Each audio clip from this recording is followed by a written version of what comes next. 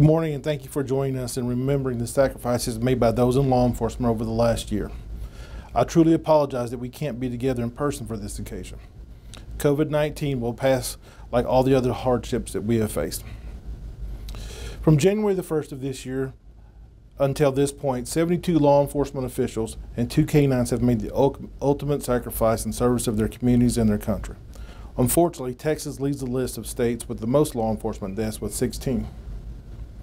The worst month for law enforcement was April, with 32 deaths. The leading cause of law enforcement deaths was duty-related illnesses, with 26, followed by gunfire, with 18. Let us remember that each and every one of these people went to work leaving behind a husband or wife, a mother or father, children, friends, and other people that love them. Their deaths are a tragedy to us, but to them, these deaths can leave holes that can never be filled. Look, we have a long list of heroes that have made the ultimate sacrifice. These fine folks are responding to family violence calls, serving high-risk warrants, responding to alarm calls, and chasing wanted fugitives. We know these individuals as Thad and GT and Scott and Arlie and Abel and Scott and Michael and Nathan. They're heroes to us all and will live forever in our hearts.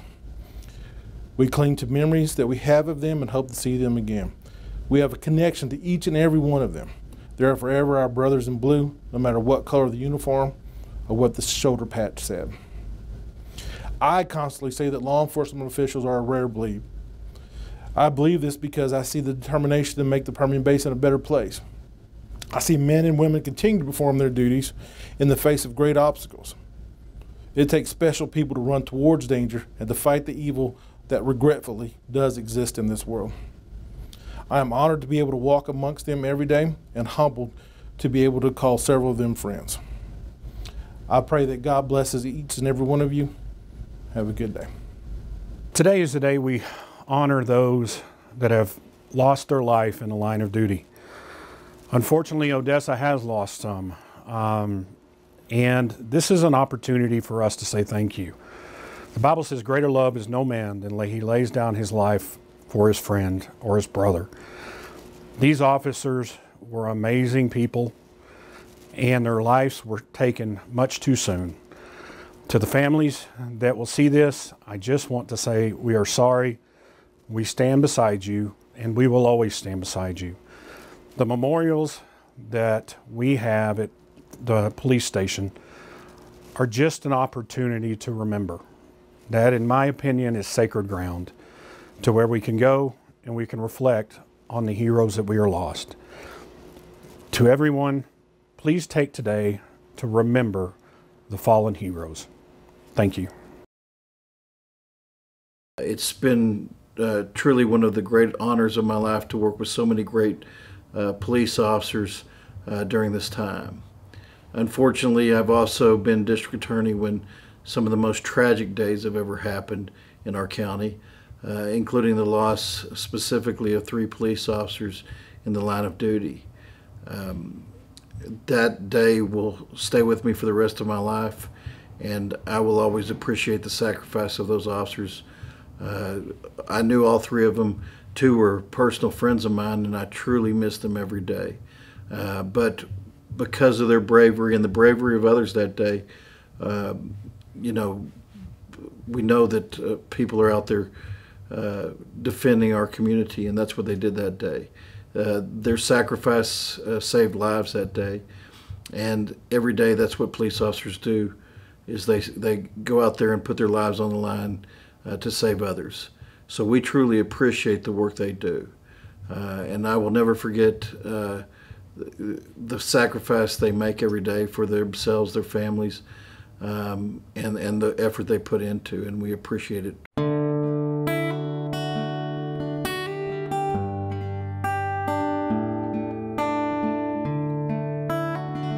Officer Albert Ramirez Castaneda Jr., Grand Prairie Police Department, end of watch June 7th, 2019.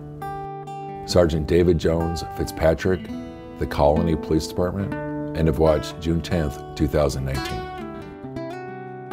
Corporal Jose Luis Speedy Espercueta Jr., Mission Police Department, end of watch June 20th, 2019. Deputy Carlos Aaron Ramirez, Kendall County Sheriff's Office, end of watch July 2nd, 2019. Deputy Jose Luis Blancarte, Keeney County Sheriff's Office, end of watch August 23rd, 2019. Trooper Moises Sanchez, Texas Department of Public Safety, end of watch August 24th, 2019.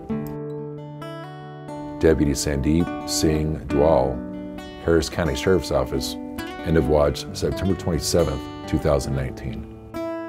Deputy Matthew Ryan Jones, Falls County Sheriff's Office, end of watch October 11th, 2019. Officer Abigail Rose Arias, Freeport Police Department, end of watch November 5th, 2019. Sergeant Christopher Charles Lewis Brewster, Houston Police Department, end of watch December 7th, 2019.